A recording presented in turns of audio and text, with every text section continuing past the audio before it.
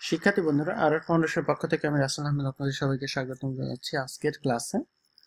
আজকে আমরা দেখব কিভাবে ই কমার্সের কুইক ভিউ এবং উইশ লিস্ট কাজ করে, অর্থাৎ ভেতরের কন্টেন্টগুলো দেখব। তো প্রথমেই আমরা উইশ লিস্টটা আমরা কুইক ভিউটা দেখি। তো কুইক ভিউ সেটিংস যেটা রয়েছে, আমরা যদি একটু যাই, একটু এগুলো সম্পর্কে জানি। এখানে যেটা বলা হয়েছে যে কুইক ভিউ এনাবেল হোক, তারপর বলা হচ্ছে কুইক ভিউ মোবাইল এনাবেল হোক। কুইক ভিউ বাটন চাইলে আপনি এখানে টেক্সট চেঞ্জ করতে পারেন। কুইক ভিউ লাইট বক্স আকারে থাকুক, এরকম। তো এখানে যেটা কুইক ভিউ কিভাবে কাজ করে সেটা যদি আমি জানতে চাই, সেক্ষেত্রে আমরা এখানে দেখতে পাচ্ছি যে কুইক ভিউ এখানে ক্লিক করলে কুইক ভিউ যে কুইক ভিউ আকারে আসছে সেটা, যদিও ওখানে আমাদের ইমেজটিক না, আমরা ইমেজটিক করে ফেলবো। তো আমরা এখন কুইক ভিউ যদি মার্কআপে যাই, সেক্ষেত্রে আমরা একটু দেখতে পারবো যে এখানে AHREF হ্যাশ অর্থাৎ হ্যাশ লিঙ্ক রয়েছে, অর্থাৎ কোনো লিঙ্কিং এ যাতে ক্লিক না হয়ে যায়।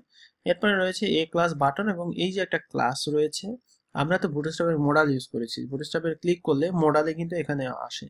আর এই কুইক ভিউটা কাজ করে অ্যাজাক্স রিকোয়েস্টের উপরে। তো এখানে অ্যাজাক্স রিকোয়েস্ট করা হচ্ছে যে 111 নম্বর প্রোডাক্ট অনুযায়ী যাতে প্রোডাক্ট দেখে। খেয়াল করে আমি এখানে ক্লিক করলে এখানে একটা ইমেজ চলে আসে, এবং এখানে 111 নম্বর প্রোডাক্ট কিন্তু এখন এখানে শো করছে, অর্থাৎ এই প্রোডাক্টের আইডি হচ্ছে 111 নম্বর। এখন আমরা যদি এই মার্কআপটুকু কপি করি, অর্থাৎ খেয়াল করেন এখানে কপি আউটার এইচটিএমএল, এখন আমরা গেলাম যে কোনো একটা পেজে, আমরা এই মার্কআপটা জাস্ট দিয়ে দেখব যে কুইক ভিউটা আসলে কাজ করে কিনা। কুইক ভিউ টেস্ট, এই মার্কআপটা আমি এখন এখানে দিলাম।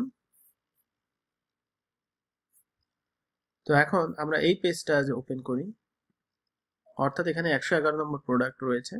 এখানে যদি এখন আমরা ক্লিক করি, সেক্ষেত্রে আমরা এখানে দেখতে পাচ্ছি এখানে ওই যে যেই স্পিনারটা ঘুরছে এবং 111 নম্বর প্রোডাক্ট এখানে দেখা গেল। অর্থাৎ আমরা এখানে বুঝতে পারলাম আমরা যে কোনো প্রোডাক্টেরই কুইক ভিউ করতে পারি জাস্ট সেই প্রোডাক্টের আইডিটা জানলে।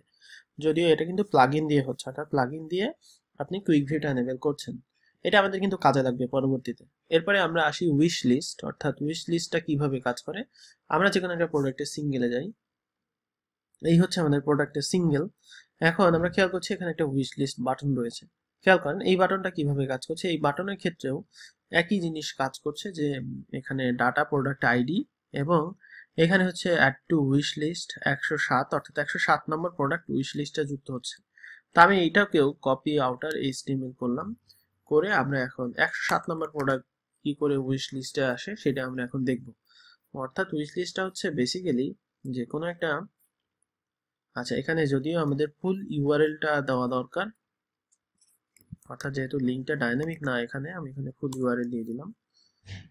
তো আমি এখন উইশ লিস্টটা এখানে কাজ করে কিনা অন্য যে কোনো পেজে, তারপর অ্যাড টু উইশ লিস্ট এখানে আমি ক্লিক করলাম। আচ্ছা, অ্যাড টু উইশ লিস্ট এখানে ক্লিক করলে কোনো কিছু হচ্ছে না, কারণ হচ্ছে আমাদের এখানে যে কোয়েরি পাচ্ছে না। তো সেই জন্য আমরা এখানে যেই উইশ লিস্টে যে ক্লাসটা, সেই ক্লাসটা আমি এখানে বাদ দিয়ে দিই।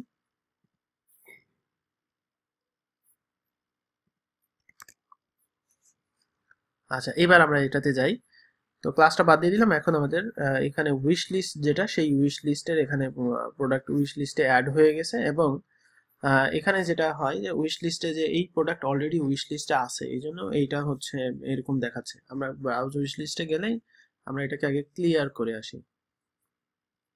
আচ্ছা, এখানে ক্রস বাটনে ক্লিক করি, যদিও আমাদের এখানে অনেক সিএসএস আসলে দিতে হবে। আচ্ছা, এবার আমি যাই।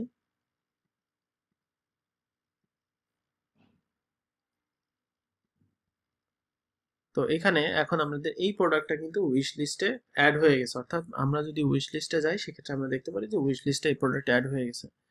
আচ্ছা, এছাড়া উইশ লিস্টের এক শর্টকাট পাওয়া যায়, সেই শর্টকাটটা দিয়ে আরো সহজে উইশ লিস্টের কাজ করা যায়। তো আমরা আজকে দেখলাম যে কিভাবে আমরা এটা ব্যবহার করতে পারি। তো পরবর্তীতে আমরা এই যে ক্যারোসেলটা রয়েছে, এই ক্যারোসেলটা কাস্টম কোয়েরি করতে পারবো, কারণ আমরা কুইক ভিউ কাস্টমলি আনতে পারবো, উইশ লিস্ট কাস্টম আনতে পারবো, এছাড়াও আমরা তো এটা নর্মালি আনতে পারবোই। তাহলে আমরা এই অংশটুকু আগামী দিন যে ক্যারোসেলটা রয়েছে সেই অংশটুকু করব।